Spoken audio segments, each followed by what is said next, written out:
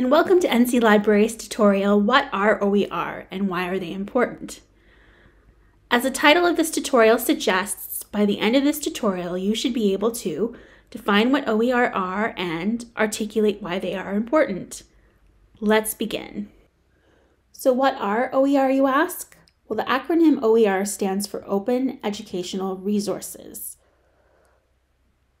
According to UNESCO, open educational resources are teaching, learning, and research materials in any medium, digital or otherwise, that reside in the public domain or have been released under an open license that permits no-cost access, use, adaptation, and redistribution by others, with no or limited restrictions.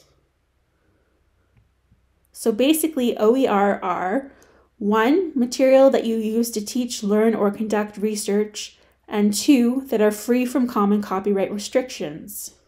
These materials can be anything from textbooks, lab manuals, videos, slides, lecture notes, to test banks, photographs, journal articles, or learning objects. Really, any material can be an OER so long as it is used for the purposes of teaching, learning, or research and is free from common copyright restrictions. Being free from common copyright restrictions means that you can do the following things with an OER. You can photocopy or digitize an entire work, not just part of it, and distribute or share it freely with your class. And you can edit or make changes to an entire work without having to seek permission from the publisher. The ability to freely share and adapt OER underscores what make OER so important. OER are important because of the benefits that they provide both to individuals and to society as a whole. These benefits include increased student access, increased student affordability, increased student retention, increased student inclusivity, and increased opportunities for collaboration, creativity, and innovation. Let's take a look at each of these benefits in greater detail. Using OER, which are mainly but not solely internet-based, helps to ensure students have access to their course materials from the very start of class. By providing links to OER or posting OER to your course management system, you are eliminating a variety of barriers that prevent students from starting their courses with access to their course materials.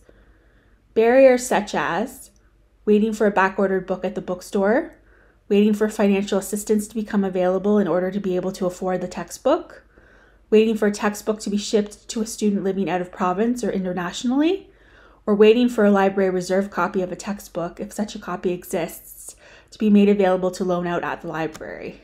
One of the most obvious benefits to students is that OER are free, which can have a positive impact on their mental health and academic success, in addition to their bank accounts. The Financial Consumer Agency of Canada recommends students budget at least $1,000 per year for course materials on top of their tuition. These amounts can simply be out of reach for some students. The University of Guelph conducted a study in 2016 that found 57% of undergrads had not purchased a textbook at least once because of the cost. 87% of respondents indicated some level of concern about their decision to not buy the textbook and the impact this would have on their ability to succeed at their studies, with some commenting on the damaging effects of this stress on their mental well-being. Using OER can have a positive impact on student retention. Studies, for example, have identified a correlation between lower dropout rates and the use of OER textbooks. Furthermore, a 2017 survey from BC found that 17% of respondents surveyed have dropped a class in the past due to the cost of the textbook, which indicates that cheaper textbooks are likely to result in more students staying enrolled in their courses. With OER, you can customize resources without having to gain publisher permission to do so.